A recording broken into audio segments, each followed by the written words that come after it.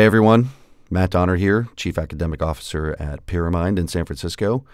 And I am going to share a little mixing tidbit with everyone today. As you can see on the screen, we're looking at Ableton 9, and I want to be upfront with everyone about two different things. I am a Pro Tools and Logic user by nature, and I'm coming on to the world of Ableton Live, so this is a bit new for me. You'll notice this install on my machine is so brand new that these are the only plugins I have. And these are the only audio effects I don't have. So the value of this for you when you see that, oh my God, he doesn't have all that fancy stuff on his laptop, how can he possibly mix? Well, the answer is easy, because it's not about the plugin, it's about what you do with it. So what I'm going to show you today is using these two very, well, let's just go ahead and call them wimpy plugins. I'm going to show you how to make a super fat kick drum with just EQ and compression. And mind you, again, these are kind of wimpy. These are AU plugins. So these are actually Apple plugins that I ported over from Logic, because as I said, naturally a Logic guy. I may end up recreating this tip in Logic also for you Logic users so you can see it. But here's the deal. It's about making sounds fat without necessarily needing to spend a ton of money on plugins. But really, what this tip is about knowing which comes first, the chicken or the egg. And in this case, the chicken is the compression and the egg is EQ. Don't ask me why, which one's the chicken or the egg. I don't know. I'm just having fun with the language. It's early in the morning.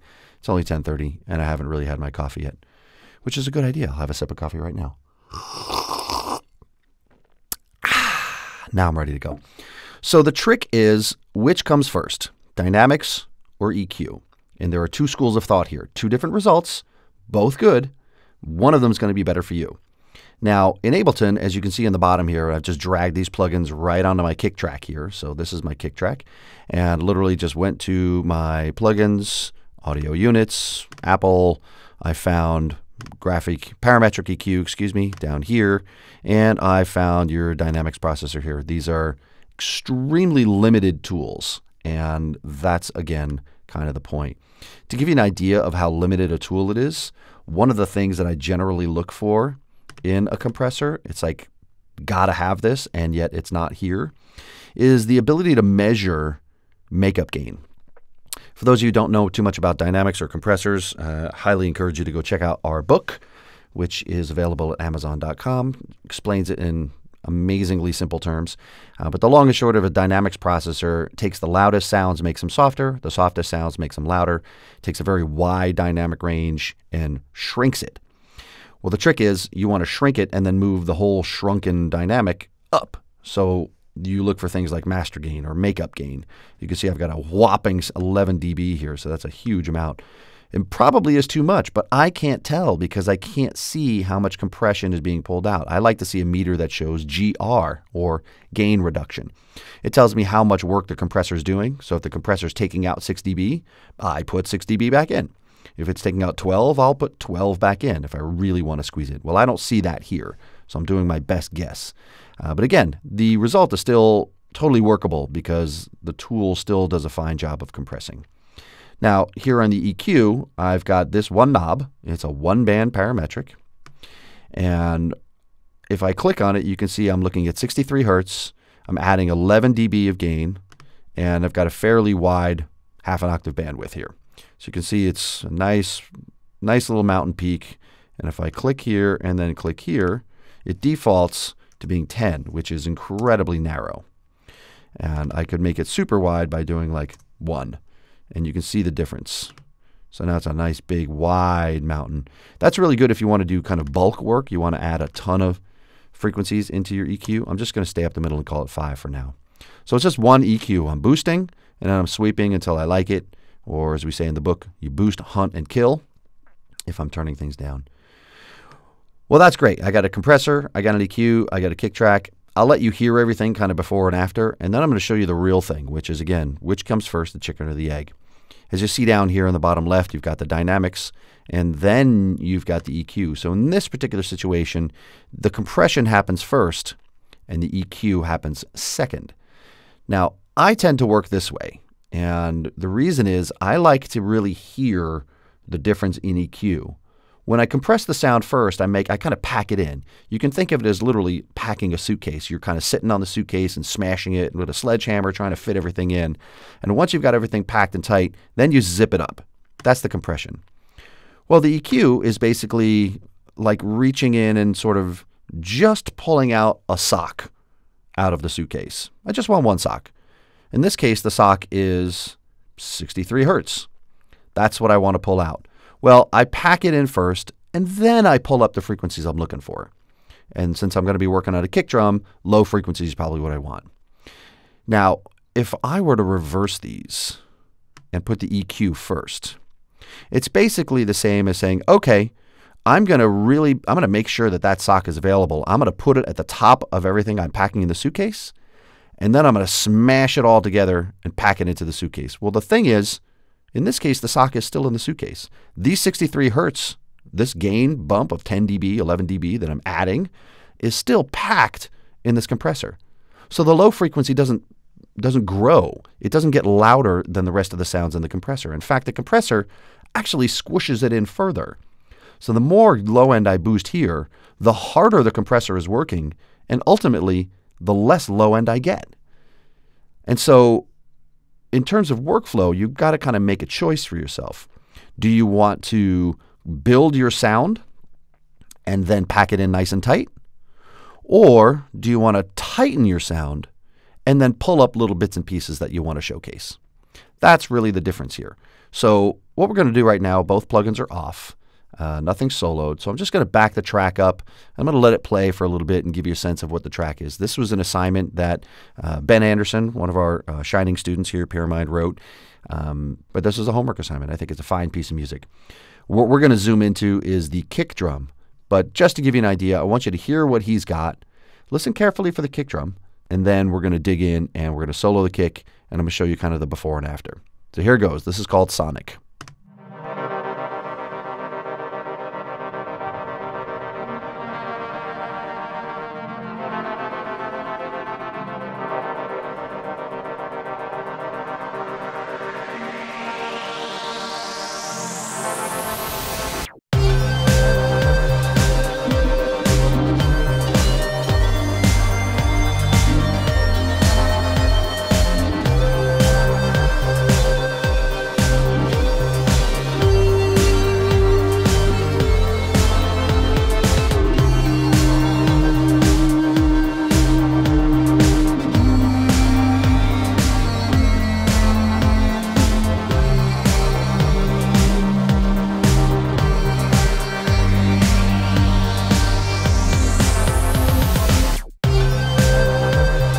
Okay, so that's kind of the guts of it. So the 4 on the floor is obviously foundational to the track. It kind of sets the rhythm, sets the groove, sets the whole thing going. And I think he's done a fine job picking a kick, and I think it tucks in pretty nicely. But what we're going to try to do is zoom into it and see if we can make it a little more robust so it has its own kind of unique character in the piece. So I'm going to turn on my loop here. And first things first, let's just solo the kick and hear it as it is. So as you can hear, there's a good amount of low rumble. There's a nice mid-frequency slap about it. There's a little bit of noise up top. It's not the cleanest kick drum in the world, but it works. I hear a little distortion in there too. So what I'm going to try to do is round it out. I'm going to try and give it a little more boom, a little more body down low so it can really fill that foundation. And the first thing you would probably choose to do in that environment would be the EQ. So let's put this in front as if we had no dynamics compressor. We only have an EQ. And let's turn it on. And I'm just going to start with this down at 0. And the way I like to use EQs in this environment, a lot of guys will tell you that you should only use subtractive EQ. You should only remove the sounds that you don't like. Don't add the sounds that you do like. I don't always subscribe to that. I like to do a little of both. So I'm just going to kind of move it around until I think I hear what I'm looking for. And here we go.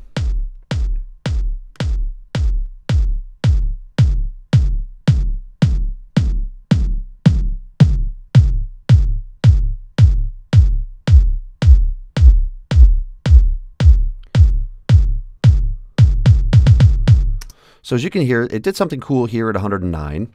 It also did something cool down lower. Let me find it again. somewhere between 59 and 64. And your first guess is probably going to be, well, just pick one. But you don't just pick one. You have to really think about this. I'm not entirely sure I know what key the song is in. I'm going to take a guess that it's in D Dorian. And so what I like to do is go here, frequency to pitch. And there's this awesome website I use and tell all of my students to use, and it's this one, the peabody.sap.org/class/st2/lab/notehertz. If it's D, then I should be boosting at 73. You guys all see that? Zoom in. D is 73. If it's C sharp, it's 69. If it's C, it's 65. Maybe it's in the key of C. Let's find out. So we're going to go back over to live, and I'm just going to go in and type in, there we are, 64. So let's just put it at 65. Say we're in the key of C. Now, I want to look at the octave above it, which is 131. So let's do an A-B test. Okay.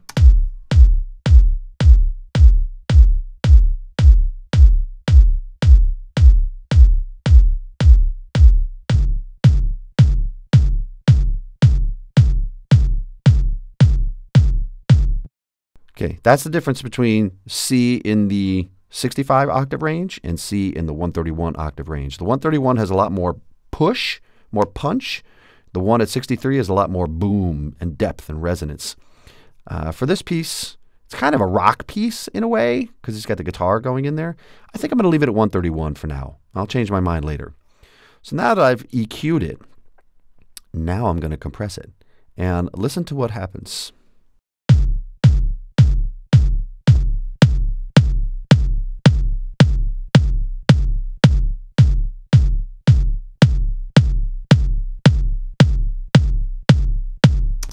I don't know what you heard, but I heard more high frequency.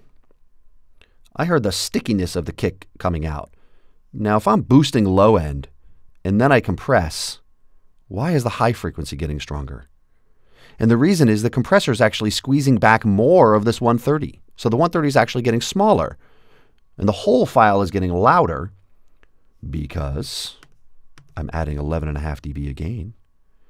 And I don't even know how much I'm taking out. I'm taking out this red amount.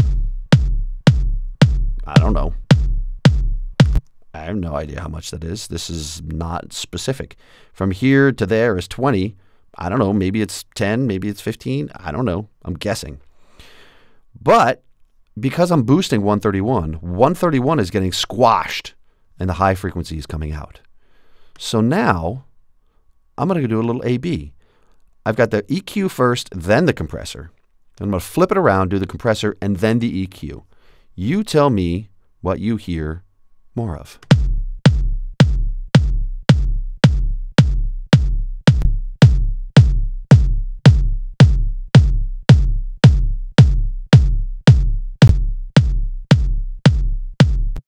Now, I don't know about you.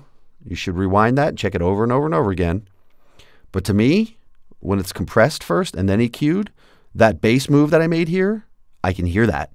It sounds thick and punchy here and a big boom resonance over here. The other way around, it sounds slappier and snappier and has more cut, but it does not have more low end. Now that may be what you want, and there are times to do it this way, and there are times to do it the other way. So for me, I would almost always compress and then pull out the details of what I want in the EQ afterwards, which is a little bit weird for people. I'm not sure why, but some people are used to like EQing the sound and then compressing it, and that's great. That works too. But note that if you really want to focus on one particular thing and you really want to push something here, when you compress after, you're probably not going to compress this hard. You'll probably just tighten it up a little bit and know that your EQ is going to change a little bit. So now what we'll do is we'll take it out of solo, we'll get out of loop, go back to the beginning, and let's hear the difference. And I'll sort of turn these on and off while the song is playing.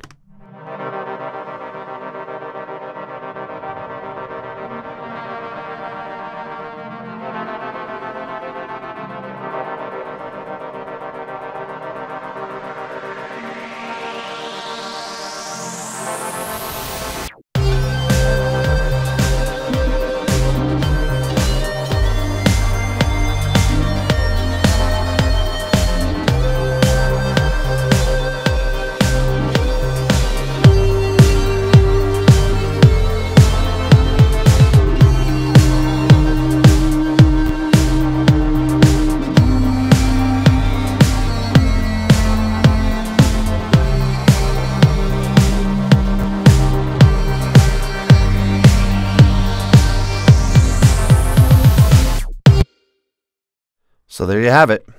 Make your own conclusions. Feel free to make comments on this posting. I'm pretty sure this is going up to YouTube. If you have any comments, questions, curious about learning more, obviously you can always reach out to us at Pyramind. If you're not sure about like how to EQ or what compression is or how that all works, again, check out the book. Maybe it'll be useful for you, especially if you don't have any kind of like formalized audio training. It's a really incredibly affordable way to kind of learn everything there is about audio at the level you might be at. So once again, signing off, Matt Donner, Chief Academic Officer at Pyramind. Hope you enjoy this tip, and I'll catch you on the flip side.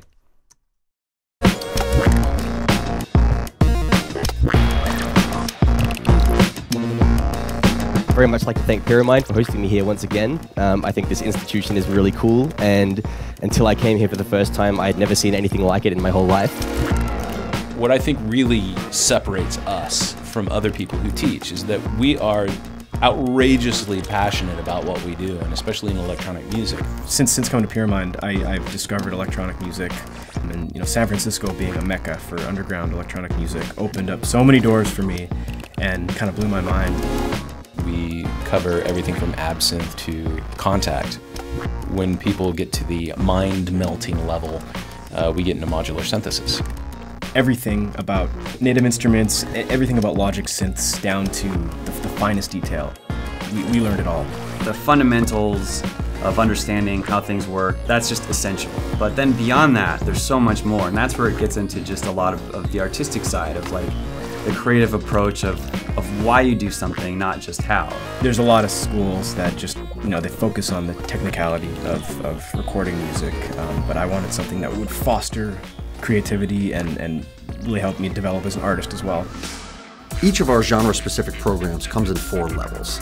There's a basic, an advanced, a professional, and then a master's level. And the master's level is, of course, everything we do. It's the largest and most powerful programs that we can create for you.